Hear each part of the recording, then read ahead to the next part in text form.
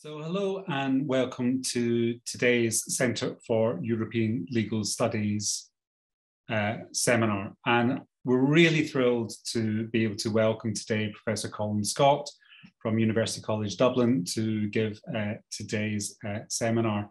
Colin will be well known to many of you. He's Professor of EU Regulation and Governance at UCD. In other guises, he is Principal of the College of Social Sciences and Law and Dean for Social Sciences.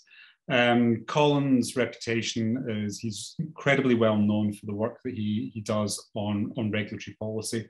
I think almost everything I know about regulatory theory, regulatory policy, regulatory spaces is largely due to Colin. So Colin, it is a great honour for us to have you, and thank you very much for taking the time to talk to us today. And Colin's going to talk for about half an hour about the emerging regulatory landscape for digital services and how we should begin to think and conceptualise a regulatory toolkit for carrying out that task. So without any further comment from me, Colin, great to have you. Thanks very much, Kenneth. It's really delightful to be with you virtually today, and I hope in person in future. And it's a privilege to be able to talk in this wonderful seminar series. I'm just going to talk for a moment about the motivation for the paper, and then I've got some slides which I'll share. So the presentation today is very much a work in progress. The paper looks at the potential for deploying a regulatory toolkit approach to better understand proposed and potential mechanisms for addressing the policy challenges associated with the digital society. The paper is motivated by a dissatisfaction at the way regulation is discussed, particularly in current EU policymaking. Big tech firms, for example, often present their position as a willingness to comply with whatever regulation national or EU authorities may impose. But in my view, this is misleading as first, big tech companies possess substantial regulatory capacity themselves, for example, through their terms of service and supply chain contracts. And second, because they are also key actors in making regulatory policy in their dialogue with both EU and national authorities. This is not to say that national and EU regulators and policymakers fail to recognize the dispersal of regulatory capacity, but rather it is just frequently the case that discussions falls back to a rather monochrome model of state regulation and enforcement. What I'm talking about today, a toolkit approach, looks to the widest possible range of instruments and actors and recognizes that regulatory space is not empty before state regulation, but rather that regulation occurs through alternative acts and instruments in the absence of the state, and regulating is a matter of working with the grain of the range of mechanisms, both state and non-state, and range of actors who are involved in any particular regulatory space, in this case, relating to the digital society. So following that brief sort of introduction about motivation, I will now, if you bear with me a moment, I will share my slides. So what I want to talk about now is, in the presentation, is in this outline here. First, I'm going to say a little bit about the nature of digital society and why it raises policy challenges for us, some of which are new, others of which are old challenges presented in new ways. I'll secondly talk a bit about the emergent models of regulation in response to the challenge of the digital society, with a particular focus on the EU. I'll then outline a range of possible ways of thinking about how a regulatory toolkit might be developed, what it might look like. And then a principal focus will be on how a regulatory toolkit might be deployed in the digital policy area. And I'll conclude with something about potential research and policy implications. So I'm going to start just with a recent news story that was published in the Irish Times, an article by a well-known activist, Johnny Ryan, with the headline, Ireland blew its chance to be super enforcer for online content across EU. I'm highlighting this story because it demonstrates some of the key themes that I want to address today. So in this article, Johnny Ryan correctly says that there's been a good deal of controversy about the way that the General Data Protection Regulation, GDPR, has been enforced. He presents GDPR, which was adopted in 2016 and implemented with a date in 2018. He presents it as a model in some ways for the future of regulation across a wide range of areas in the digital society. And a key part of the model was national regulators would regulate the tech firms, or all the firms within the large firms within their country. So Ireland became a key regulator, and the Data Protection Commission in Ireland became a key regulator for the whole EU with respect to tech firms that have their European headquarters in Ireland. And he argues in the article that the Data Protection Commissioner has been insufficiently stringent about their enforcement, with a result that in the next stages of regulation in the EU, referring in particular to the Digital Services Act, a political agreement on which was reached last month, referring particularly to that, a different model is being chosen in which the EU, in particular the Commission, has much stronger enforcement role than is the case with GDPR. Now, I don't think anything is so wrong about what Johnny Ryan argues in saying that a more centralized EU model is being adopted because of concerns about weaknesses at the national level. But it also seems to me the picture is incomplete, in part because even with GDPR, whilst national enforcement has been a key part of GDPR, there has also been a massive cultural change in organizations, public and private, stimulated by GDPR, with a much greater focus on internal monitoring and reporting and compliance through the Office of Data Protection Officers within firms required by GDPR. And it seems to me that GDPR represents a mixed model of regulation, not a single state enforcement model, and that actually the DPO innovation has been a very significant part of the cultural change. We want to understand the weaknesses and strengths and successes and failures of GDPR.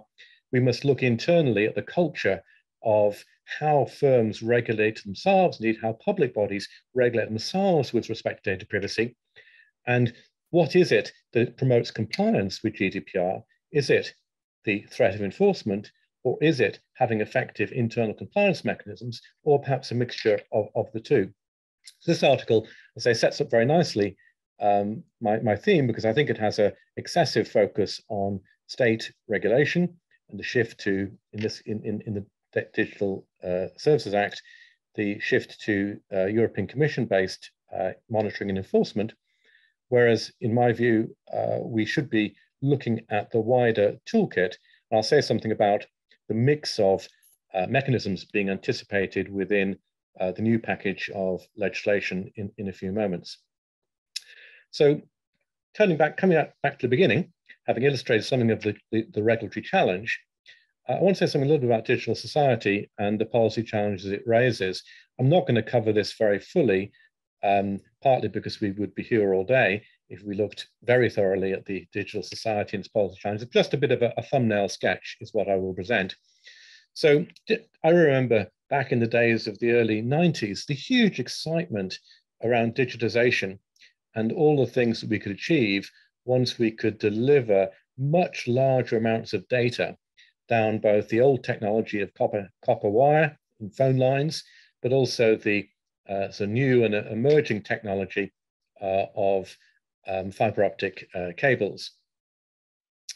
And so digitization was very exciting, and was accompanied by, of course, the invention of the World Wide Web in the period 1992-1993, which again I remember seeing the initial web browser, Cello, developed by the Legal Information Institute in Cornell, and going to the website, as I discovered it was called, of the US Supreme Court, seeing a photo of the justices, and being able to download judgments from the court. I'd emphasize I could only download at that time judgments that had actually been delivered. Draft samostat copies of judgments weren't available on that website. I think still aren't available on that website, but only through Politico. But in any case, the digitization of judgments and photos and their delivery down the World Wide Web immediately seemed to me to be an absolute revolution for information management and sharing and access. And I didn't even think at that stage of all the commercial implications and indeed the wider societal implications of digitization. So digitization leads then to a digital economy and so many different things that we do now online, largely through World Wide Web, but not exclusively through World Wide Web. Cable TV, for example, provides another example of quite a revolution and sharing of broadcast and other content resources. And the way that digital technology become embedded in our lives through social media and other mechanisms in the workplace as well, and for our holidays, leads us to think about something even more, where digital is even more embedded, something we might call the digital society. And whilst the digital society clearly has many things to commend it as ways of enhancing our lives and what we can do and what can we achieve and how we can fulfill ourselves, and that is a reason that from a policy perspective, digital society is very strongly supported. And indeed, the EU has a policy priority to establish a degree of technological sovereignty in respect of this space. Nevertheless, it raises many challenges. And the digital policy problem set includes a whole range of matters relating to consumer value, AI, and a lot of algorithmic decision-making, the implications of platformizing both our economy and our society through interactive services of a wide range of kinds, problems of distrust, problems of data privacy. And I've got a long list here, which I'm not going to go through in detail. And each of these policy problems has policy of people working on them, people, of course, industry and NGOs engaging with them, academics, commenting and reviewing. And I think one of the key challenges in my area of interest in regulatory policy is there are so many policy actions ongoing simultaneously addressing such a wide range of problems. It's actually difficult for anyone to get an overall perspective on what regulation for the digital society looks like. And indeed, having started on that task during a period of leave during the first 3 months of this year, I realized I may have been a bit mad to start out with the ambition of looking at regulatory governance for digital society overall, because the range of policy areas, challenges, and indeed instruments that one needs to look at to get a handle on what is happening is very wide indeed. But there we go. I've started, so I'll finish, as they used to say in the world of university challenge. Alongside my listing, I've also showing here the World Economic Forum diagram, which splits up the different challenges into 6 different sets: data standards, industry practices, assessing impact implications, ethics, values and norms, the business and economy of data, and laws and regulation. I find this helpful analytically, but it doesn't fully show, I think, how these 6 different sets of issues are joined up. And of course, there's subsets of all these issues that are around the outside that you probably won't be able to read today, but you can follow up with the World Economic Forum if you are interested in that. So there's a lot of interest, I think, in how we think about all the different policy challenges arising from the digital society. As I mentioned, there are strong policy reasons to support the development of the digital society. But then beyond that, when we think about the problems, should we be thinking about particular sectors and issues, or should we think about behaviors and values, and or should we think about the interplay between them? And should we be thinking just about problems of markets, or should we simultaneously be thinking not only about digital policy in markets, but also digital policy for society, and also digital policy for governance, because clearly digitalization is very strongly affecting governance today, through not just through algorithmic decision making and AI, but also through other mechanisms for enhancing ways that we engage democracy, ways that we deliver and engage over administrative decision making and so on. So many policy challenges in the digital society that I'm not going to outline in more detail now.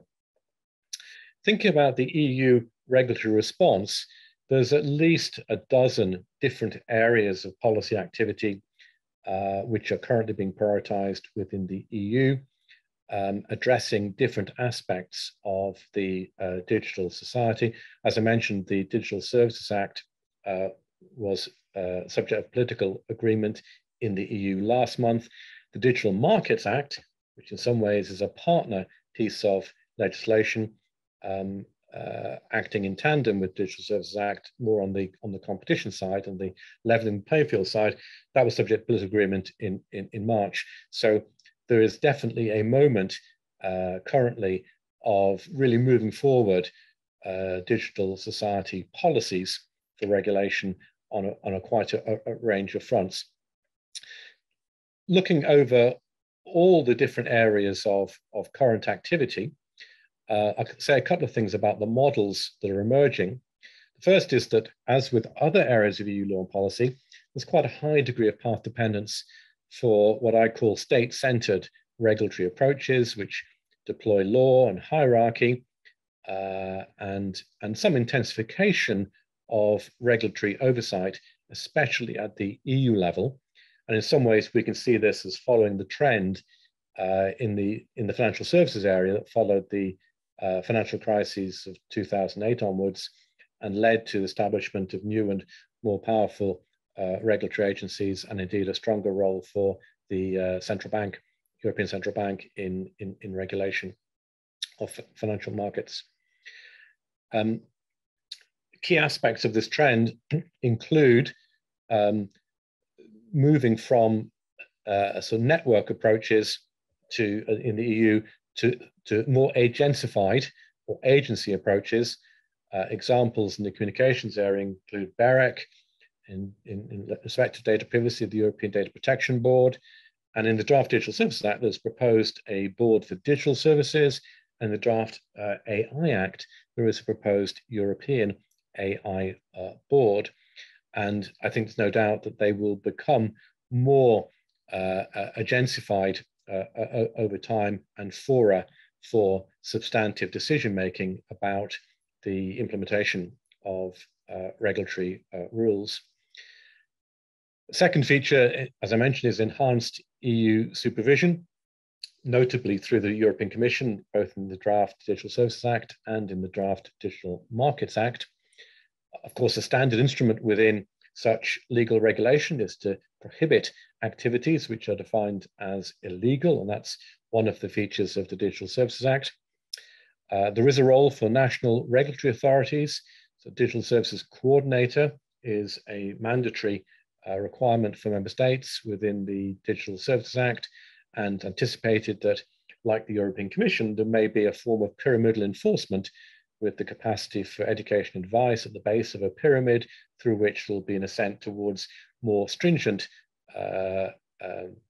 penalties, including fines and, well, possibly in some jurisdictions, imprisonment as well. And then a novel feature within both the DSA and the DMA is an approach based on asymmetric regulation and proportionality, under which the larger tech companies, very large online platforms, very large online search engines, those with more than 10% market share in the EU, will be subject to more direct and stringent regulation and also risk analysis through the European Commission. So that's a very interesting innovation. But overall, these trends tend to support the view of movement towards a more hierarchical, law-based, and indeed EU-centric based approach to tackling some of the problems. But that is not the whole story, because there's plenty in the Digital Services Act to indicate alternative approaches to regulation being embedded within the new regime. So I'll highlight a few of those here. First, there's a commitment within the DSA towards developing standards and codes to support norms for the sector. through industry and civil society dialogue. And that, I think, the detail of that as we see it emerge, I think will be very interesting for finding ways to tackle changing and novel issues around the effects of digitization on society. Second, there is very importantly a recognition of the importance of firms in compliance. So in the Digital Markets Act, the very large firms very large intermediary firms are described as gatekeepers with a whole range of responsibilities placed on them as a result of that, recognizing their role essentially in regulating who and how people have access to major platforms.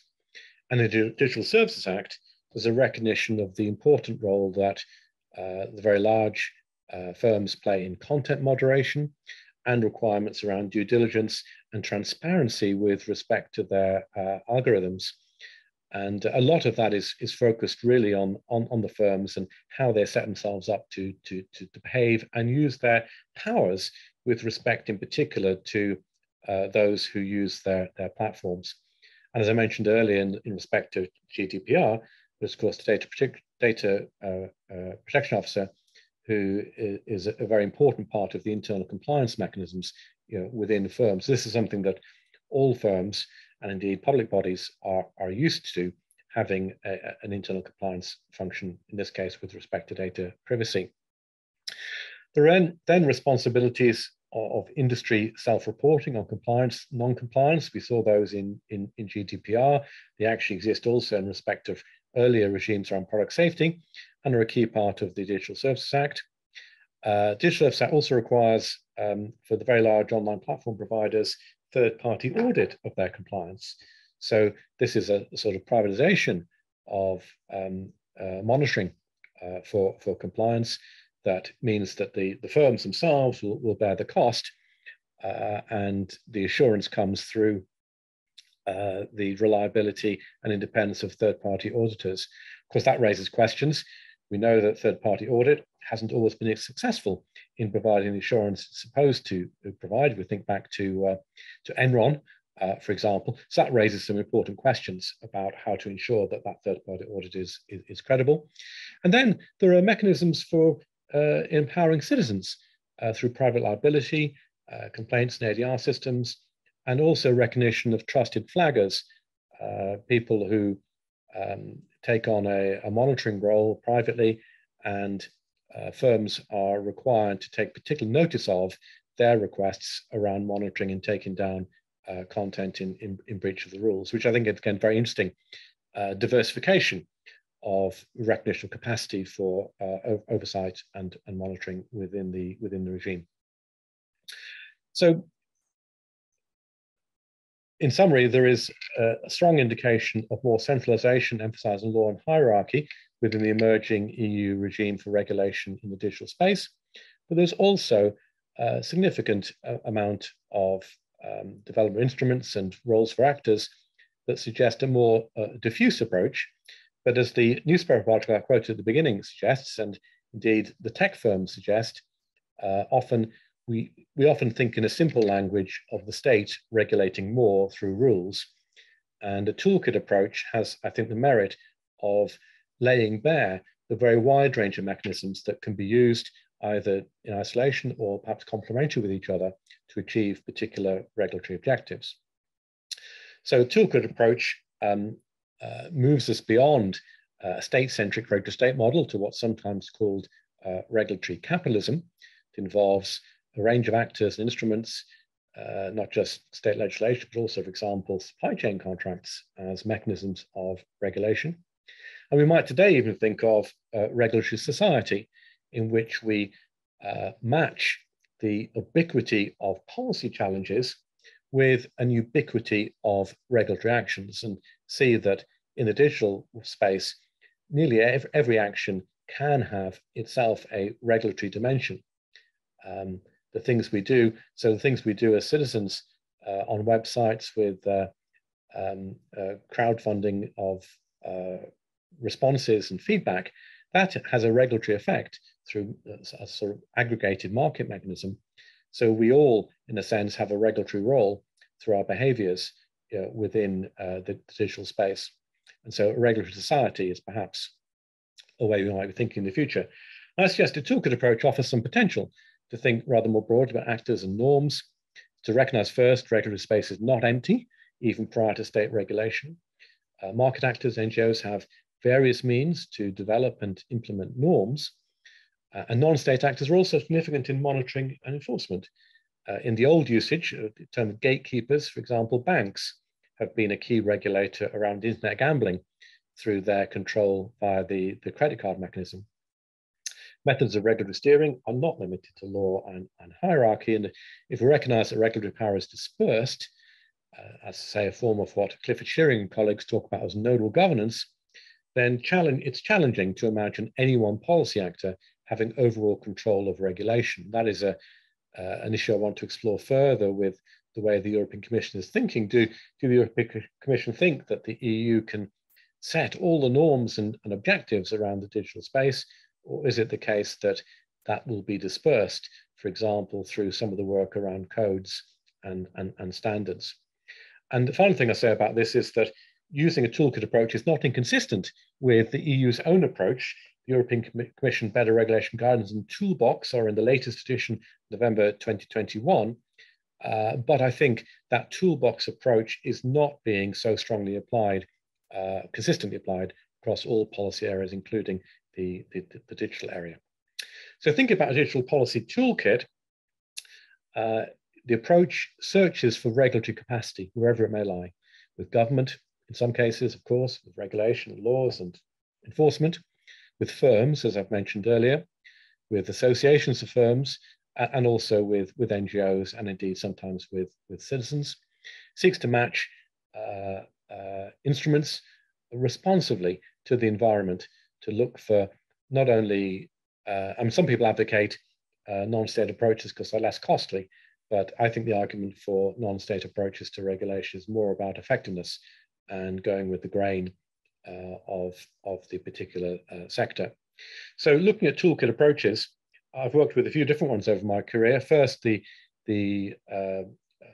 resources-based approach that Christopher Hood set down with his the acronym of NATO, in which he says that the entire set of tools for governing can be summarized as consisting of, on their own or in combination, 4 different resource bases. First, nodality, which is about the capacity to collect and to give out information.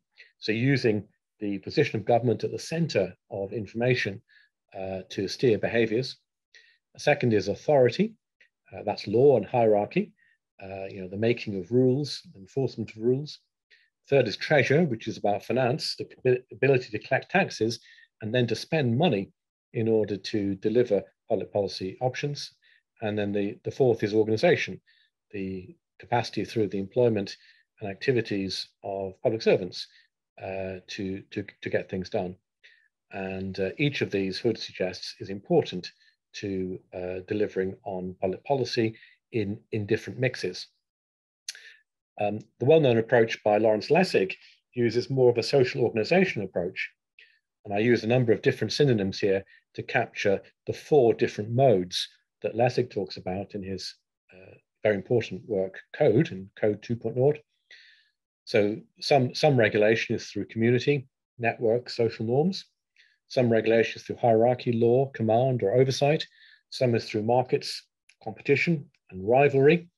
And some is through a 4th contested mode that might be referred to as architecture, might be referred to as design, or indeed contrived randomness.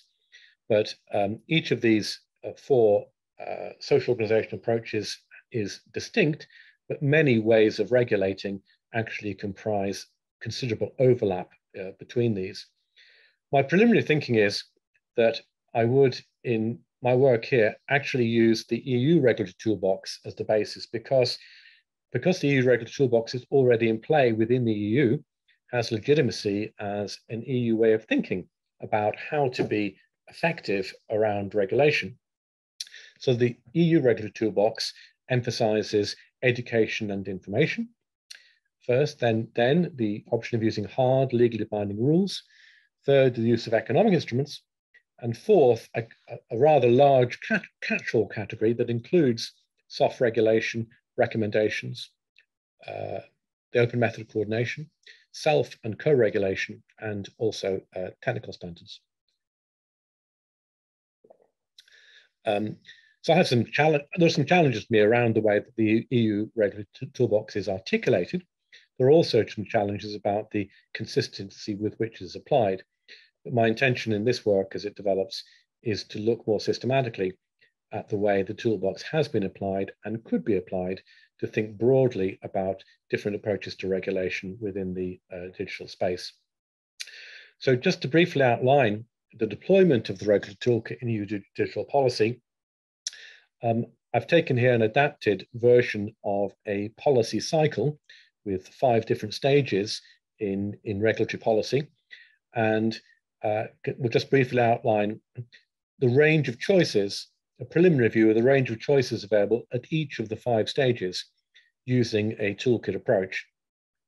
So starting at the beginning of the policy cycle with what I call policy reflection around what should be the objectives and the instruments, there's a range of tools here, some of which are already very much in play. Regulatory impact analysis, for example, is in play both nationally and at EU level. The regulatory toolbox, which is supposed to consider a very wide range of alternatives to command and control regulation. In practice, my sense is the toolbox is deployed quite late, and law-based regulation is very frequently the outcome without proper consideration of other alternatives.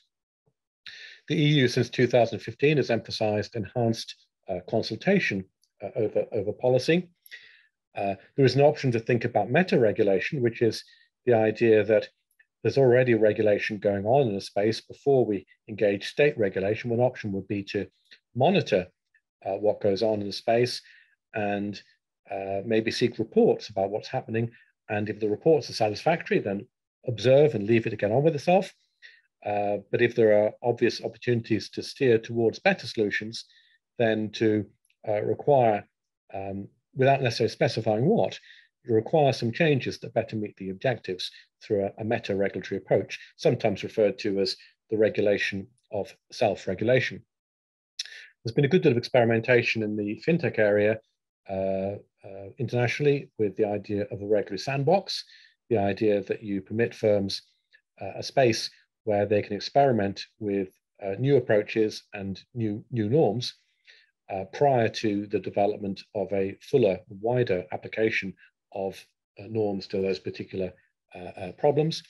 And then in the work of Chuck Sable and Jonathan Zeitlin and others, there's a considerable emphasis on using methods of deliberation and experimentation to learn better through, and then have a process of iteration to learn better about what priorities should be and how they can be addressed in the policy framework. Turning to the norms or standard setting within the digital policy space, there's a core choice between rules and principles, which isn't a very clear choice because there's some overlap between rules and principles, but this has been much discussed in the context of financial regulation. There's a potential, as the EU Better Regulation Toolkit makes, to use guidance or soft law as a way of steering behaviours without resorting to so-called hard law. The Digital Services Act, as I mentioned, gives considerable emphasis to the development of codes of conduct as a mechanism for engaging deliberation to develop norms through dialogue. We know that private technical standards are very widely used and then implemented through supply chain contracts in digital and other policy spaces. Many of the big tech firms use their terms of service to regulate their users. And for many of the evils which digital regulation is designed to address, terms of service quite properly provide a first port of call for regulating the behaviors of those whose behaviors breach the societal norms. And then there's also something about market community expectations, sometimes referred to as the social license to operate, we've seen over past years will follow the Cambridge Analytica scandal. There was a market response from users of Facebook, some of whom deleted their accounts. And we've seen very recently in the proposal for Elon Musk to take over ownership of Twitter, we've also seen people leaving Twitter in response, indicating voting with their feet to indicate what may or may not be acceptable to the user community as a means of steering the behavior of the firms. Coming on to the third part of the cycle, the feedback and monitoring aspect of regulation. I've mentioned already the importance of self-reporting within both GDPR and the draft Digital Services Act. Audit, but also third-party audit and certification is also significant. Traditionally in regulation, the hierarchical method, of course, is one of inspection, and that's not unimportant, but moving broadly out to the role of consumers and citizens, crowdsourcing through online reviews has become an increasingly important way of regulating through aggregation in the marketplace of quality, for example, with respect to hotels and online retail. I've mentioned already supply chain contracts, which provide mechanisms for monitoring not only compliance with core norms around price and quality, but also for monitoring compliance with codes of practice and other third-party norms that may be incorporated into the supply chain contracts.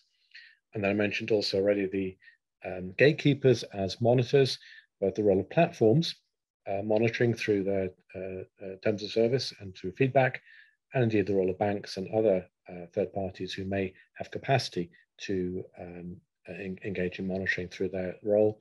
And then there is this prospect of algorithmic oversight, automated ways of overseeing behaviors and triggering responses then. Think about how behaviors are corrected, modification of behavior.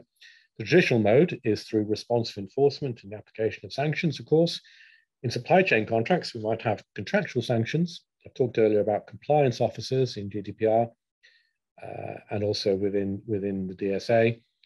The EU has made a lot of using enforcement networks as a mode of learning across different countries, different regulators, as to how to think about and address particular challenges. There's a range of economic instruments that are quite well developed in some areas, not only taxes and subsidies, but also fines and loans. I've mentioned earlier the DSA proposals around liability rules and alternative dispute resolution. Very strong emerging literature suggesting smart contracts will provide a mechanism for direct enforcement of not only substantive contractual norms, but also regulatory norms. This is referred to by some as the promise of Web 3.0, and in Roger Brownsword's work in the book of that name, the promise of Law 3.0 that combines technological ways of correcting behaviors alongside legal mechanisms and looks at interplay between the two. And then there are behavioral measures, one of which would be to encourage stronger digital literacy and responsibility amongst consumers and citizens for what they do, which of course is criticized by some as being somewhat neoliberal in approach, but I think there probably is a responsibility for users of digital platforms to take some responsibility around their own learning capacity. And then think about review and revision. The fifth part of any policy cycle is to review what's happened and to revise. And there's a range of instruments here for doing that I mentioned here. And I'm not going to go into anything more about it at this moment, in the interest of time. So here's what the deployment of a toolkit might look like in terms of looking at the options at each stage of regulatory policy cycle.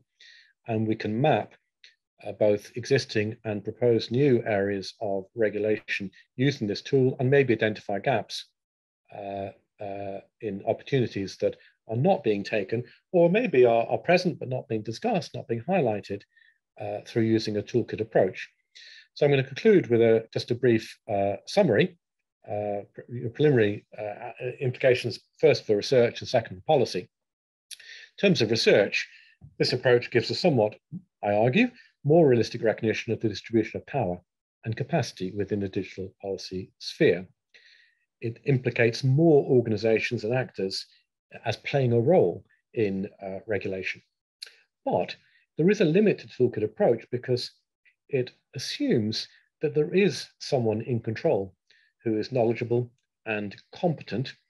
The more advanced theoretical literature talks about the search for interpolable balance, defined as the need to determine self-correcting mechanisms that are already present in the system. And an array of other complementary controls can be added, and there may be overlap. But the suggestion is it may be wrong to assume that control is exercised exclusively from a fixed point within the system. In other words, there may be a degree of hubris about EU or indeed national state policymakers and regulators thinking they can control a whole system where we know from experience in the digital world that behaviors may be unpredictable, and indeed preferences may be unpredictable, such that no one is in control overall. That's a rather terrifying prospect, of course, for policymakers and indeed for legislators, and so it tends to get downplayed. But the Christian has recently talked about an ecosystem of trust, which I think does imply perhaps the idea that there's no one in overall control. And Destrel and Ledger in recent work have talked about an ecosystem of oversight to match that.